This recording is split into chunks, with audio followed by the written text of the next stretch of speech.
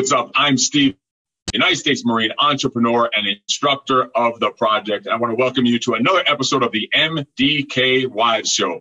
This is a show where we interview the wives of previous graduates to the project so we can get their perspective from the other side of the lines. And if you didn't know, the project is a 75-hour physical, mental, and emotional experience for men that want to become better husbands, even better fathers, entrepreneurs, and leaders. So today here on the MDK Wives Show, I want to invite a very special guest, Liz Swift. Thank you for joining us. I appreciate it. Take the time out of your day. And are you ready to roll? Are you ready to do this? Yes, let's do it. Awesome. Perfect. So let's just jump right in. James graduated class 004. We call his class the Corona class because actually while he was in the class, he didn't even know it, but the world had completely shut down in the middle of his class. And he had no idea about it because they had no phones or computer or anything. So we call him the Corona class. It's now been a little over a year. So it's going to be kind of cool to get your perspective about how things were before the project, how things were right after the project, and then how they are now a year later. Especially you guys are in the fitness industry, correct? Like you run the Fit Body Bootcamp together. So forget about the Corona having a rough impact on businesses across the country, especially no worse than the fitness industry. So that's going to be interesting to hear how you guys dealt with that and did all that. So let's jump right into it. So before he joined the project March of last year, how did he approach you about it? What did you know about it? What did he tell you about it? What were your thoughts, reactions? Like, how did that all play out when he first told you about he was thinking about the project? He was kind of hesitant. I guess it had to do with financial standpoint at that time. But when he presented to me and I seen what you guys posted, I'm like, holy shit, that is amazing. I think you should do it. I was all for it, but I was a little bit concerned about the physical aspect of it. Like that stuff is pretty intense, but I knew you're not calling him soft, are you? You're not calling him soft, are you? No. Right, I mean, I knew he could handle it, but it was crazy. But I think at that time I encouraged him because I just got done with my personal sessions with my life coach, and I encouraged him to do it. Anything to just level up personally. But I thought it would be a great experience for him. Oh, that's awesome. So you were already on your own kind of personal development journey before he even actually came to the project? Yes.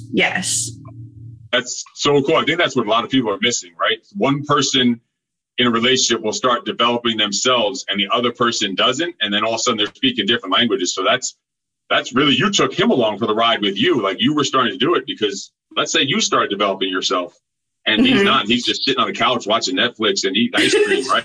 That's not going to cut it. So that's perfect that you had almost encouraged him to do it because you want to see him go along for the ride with you at the same time. You're both developing. That's absolutely pretty cool.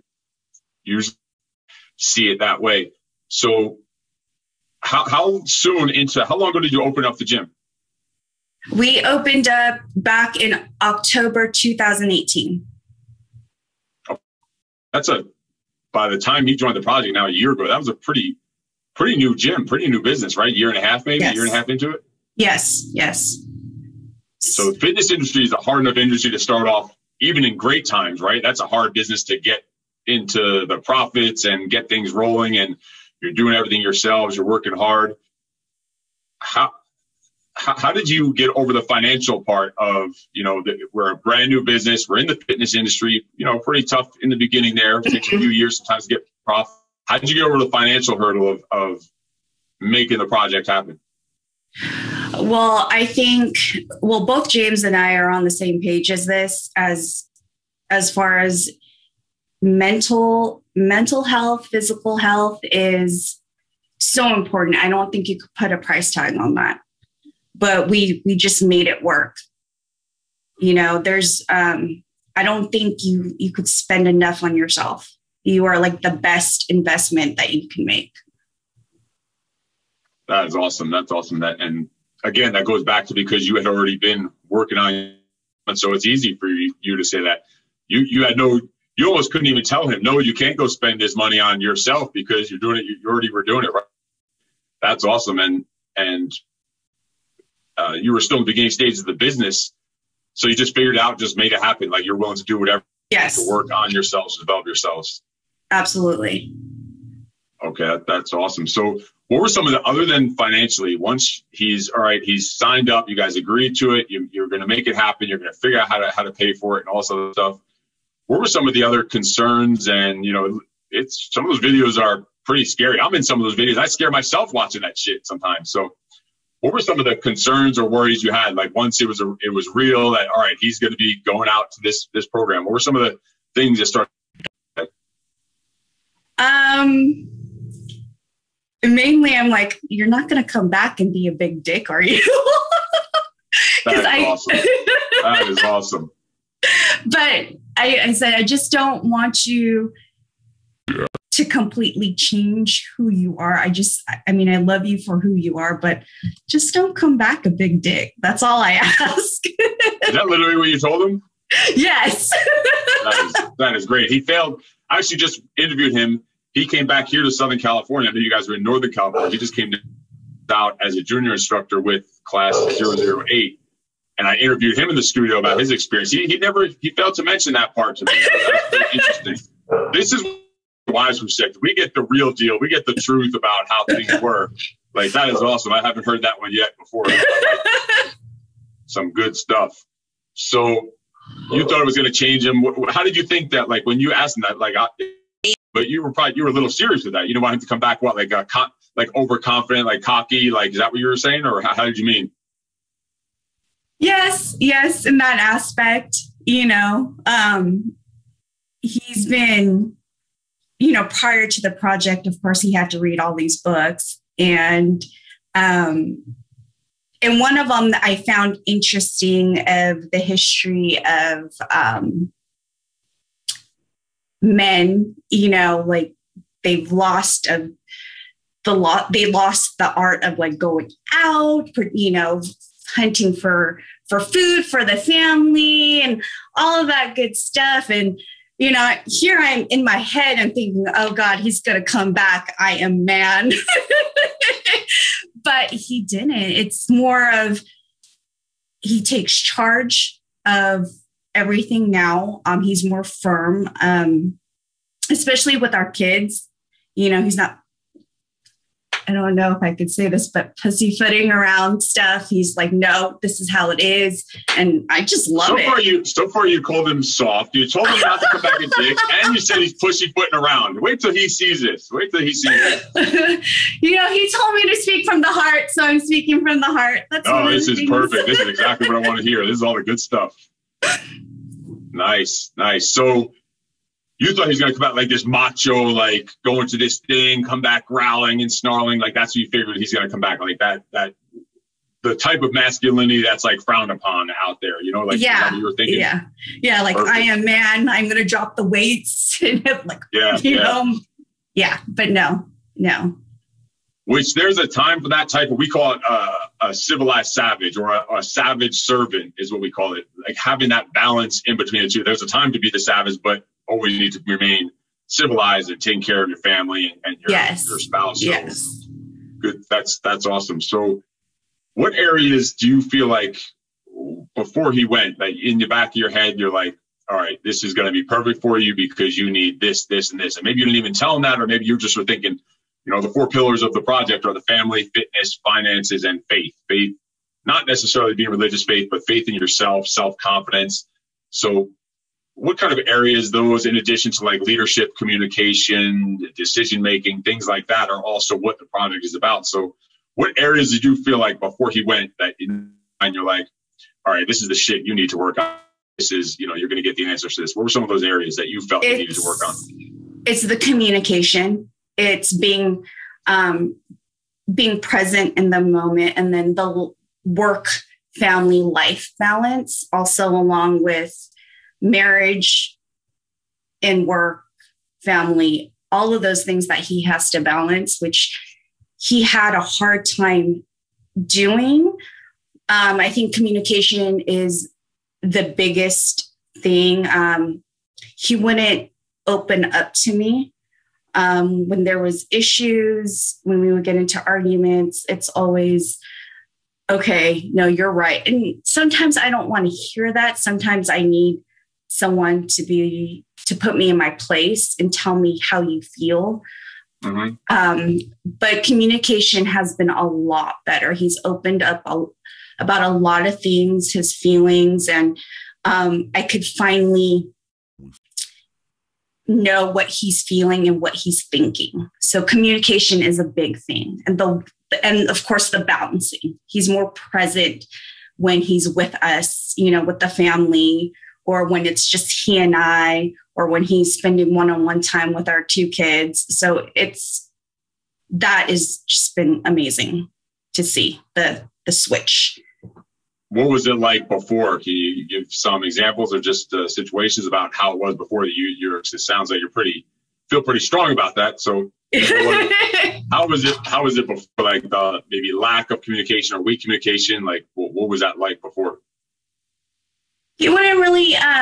He didn't really want to burden me with his stress or what he's thinking or what he is feeling at that time. It's always like, okay, I'm going to hold this in to make you feel better. But I personally, when you do that, it just eats you up inside as a person, regardless of what gender you are, So that's one of the things. And he's mentioned stuff to me that he's opened up to me about things that he's never told anybody else. And to me,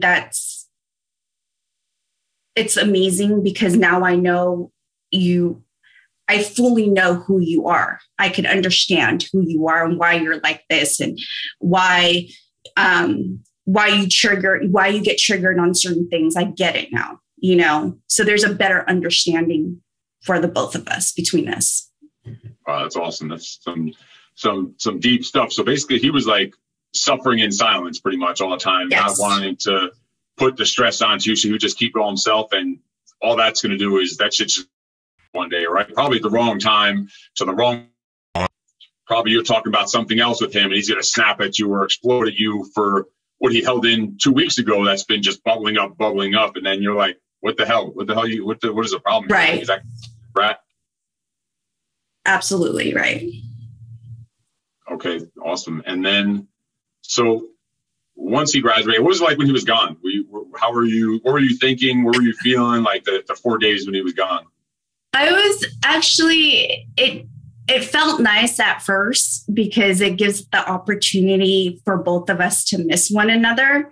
And I think that's been the longest that we've never communicated with one another ever since we started dating.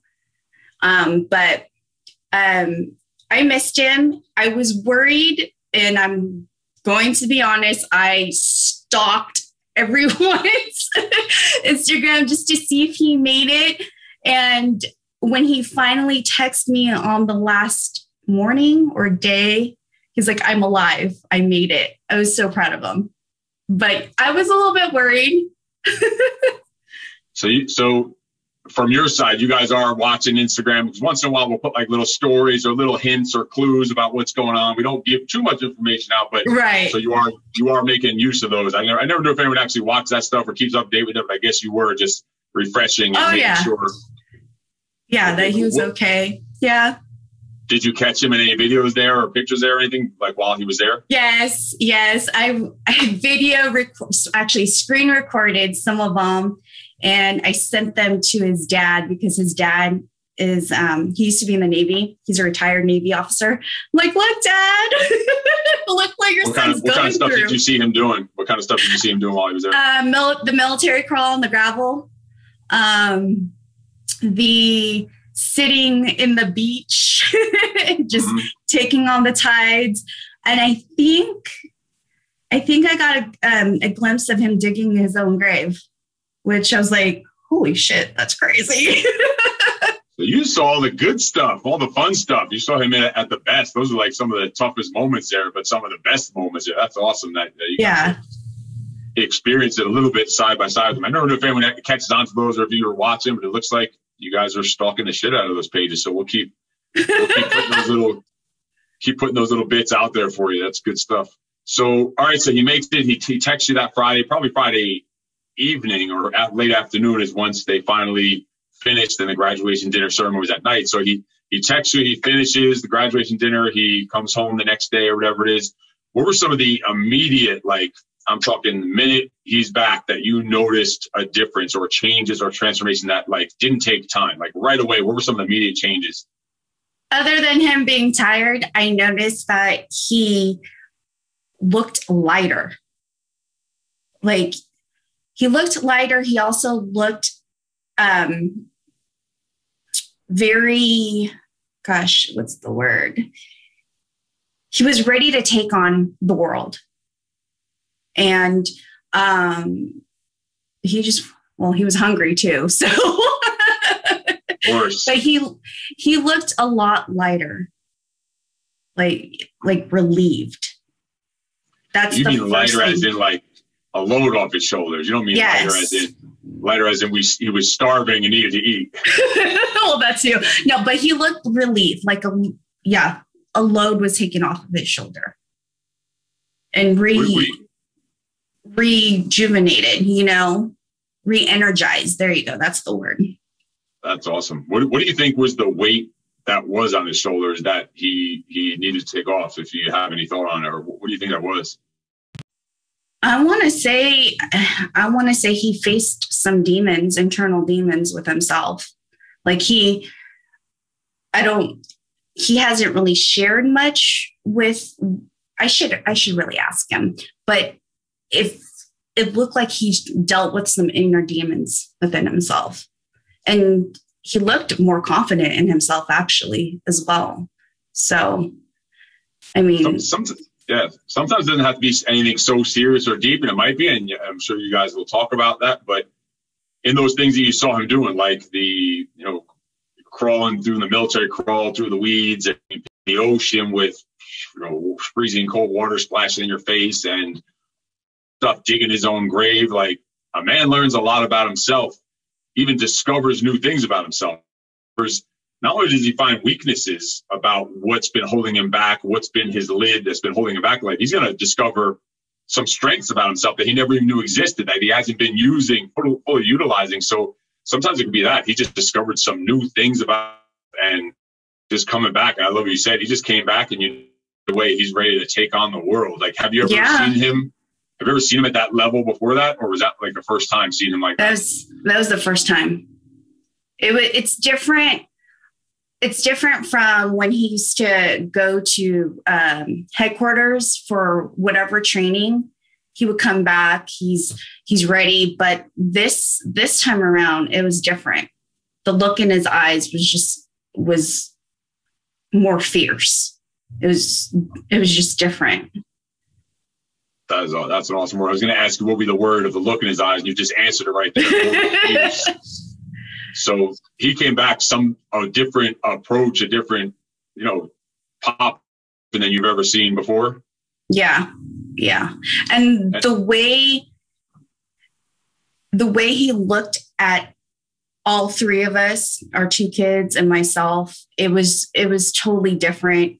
We went to go get something to eat after we picked him up from the airport, and out of nowhere, he just thanked us and for who we are. And he just told us how much he appreciates us. And it was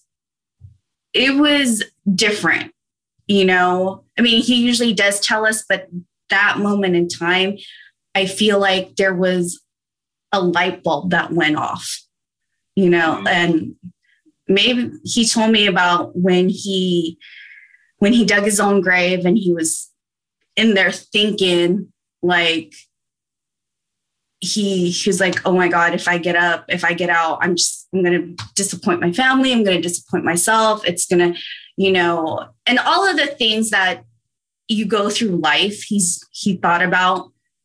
But that moment when we're sitting in the restaurant waiting for our food, he just was like, thank you for everything. I love you guys.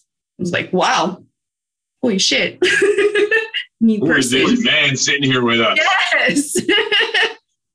Wow, that's freaking awesome stuff. And that right there just makes all worth everything that we do and what those guys do when they come in here. That makes and the sacrifice and the pain and the hardship makes it all worth it for them. That's freaking just awesome. So that was immediately, you kind of saw this different approach he had, this different fears. Now, a year later, how is that now? How is that same fierceness, that same confidence, that same approach that he has any different than then? Has it been the same? Has it improving? Where are you at now, a year later? What are you kind of seeing? It, of course, with everybody has a little setback here and there. Everybody goes through it. And he did have a little setback, but he bounced right back.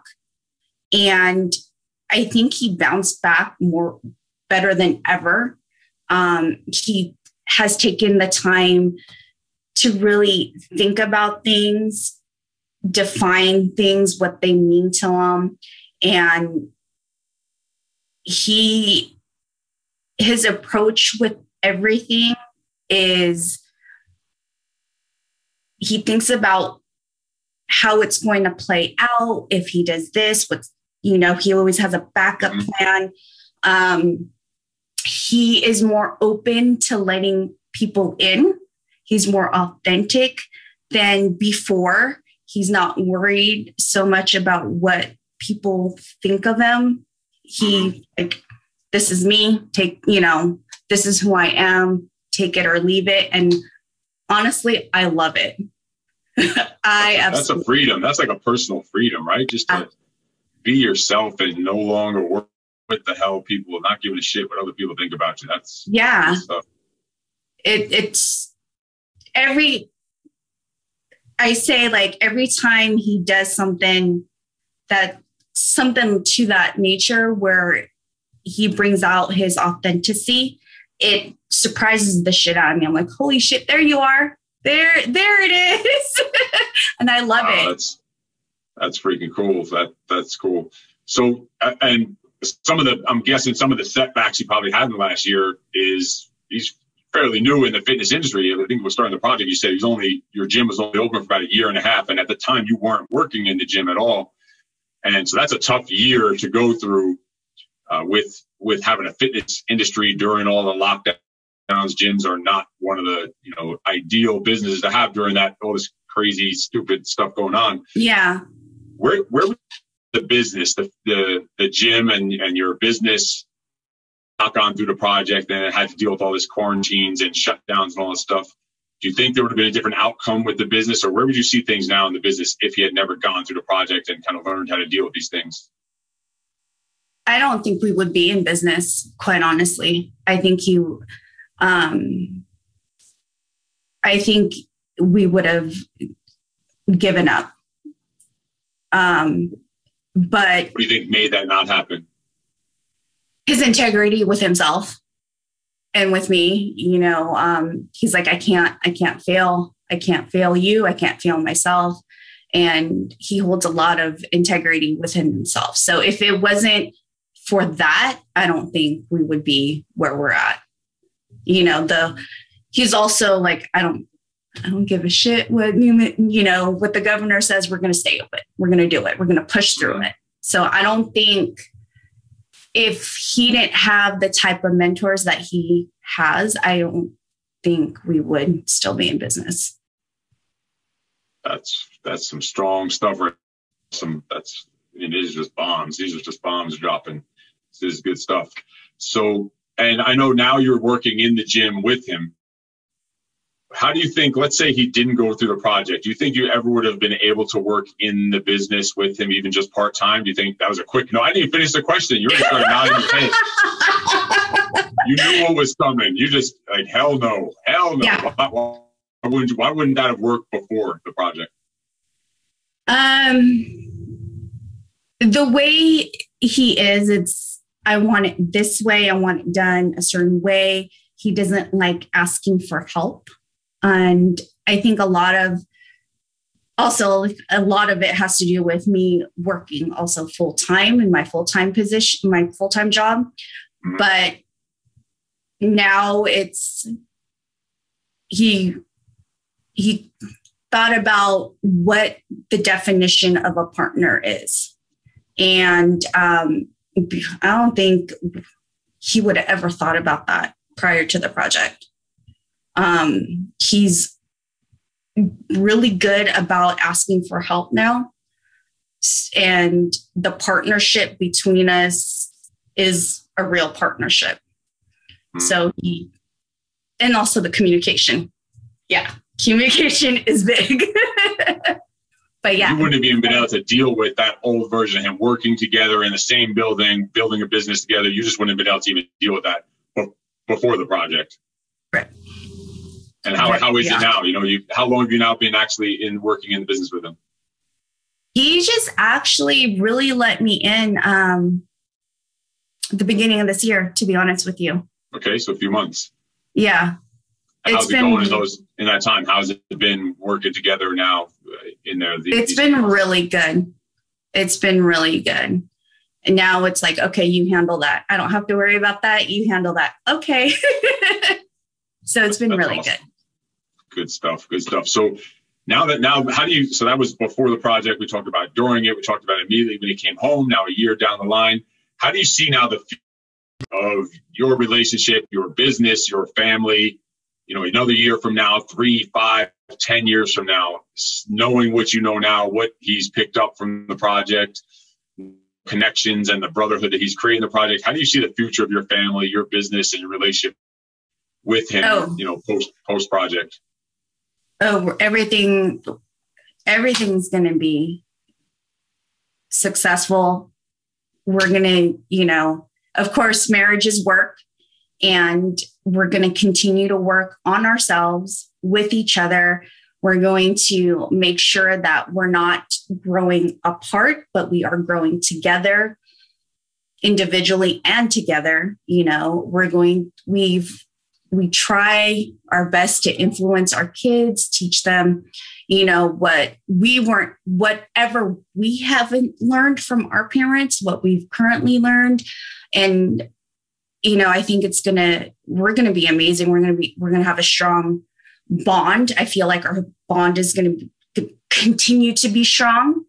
As far as the business, our goal is to dominate the Sacramento area if possible. And we're going to work hard to do that. It's going to be a lot of work, but I see us doing it. I see us conquering it, building an empire. Conquering and domination and empire. These are the kind of words we want to hear after the project. This is what it's all about. Coming from an MDK wife, this is freaking awesome. This is some good stuff. So I think we got tons out of this. I got tons out of this, and I want to thank you for coming to join me here on the MDK Wives Show. Is there anything that you would say to a gentleman's wife, so maybe a couple that's thinking about, the man might be thinking about joining the project?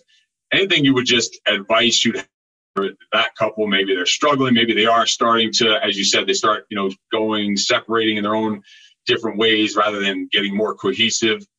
And they're considering the project. Seems like it's an expensive thing. What's something you would tell people in that position, kind of where you were, a year ago? What's some advice you'd have for them? Don't think about it. Just do it. You are the most, your investment in yourself is priceless. Just do it. There's no amounts of money for investing in yourself. Just do it. Yeah, people invest in they'll build a new bathroom for $20,000, $30,000 in their house, right? Right. I have neighbors who are out of shape, but they'll sit and water their lawn for 2-3 hours a day, time or money to go get in shape or whatever it is. So you are your most important client is pretty much what you're saying. Absolutely. Yes. That is awesome stuff to end this on. So again, I want to thank you for joining me here on the MDK Wives Show. Liz, appreciate you taking the day. If you or James need anything, you are both part of the project family. You now have an army supporting you around you. If you ever need anything, just please reach out. We will do anything we can to help you out. So thanks again for coming on the show. Thank you. Awesome. Let me know if you need anything else. Thanks. This has been another episode of the MDKY Show. If you got anything out of this, or you know someone that needs to hear some of the things we just talked about, whether it's in their relationships, whether it's becoming a better husband, a better father, a better leader, a better entrepreneur for men, please like and share this video. Subscribe to the channel down below. And if you need anything, let me know. You are freaking awesome. Thanks again, Liz. I will talk to you soon. Thank you. No excuses.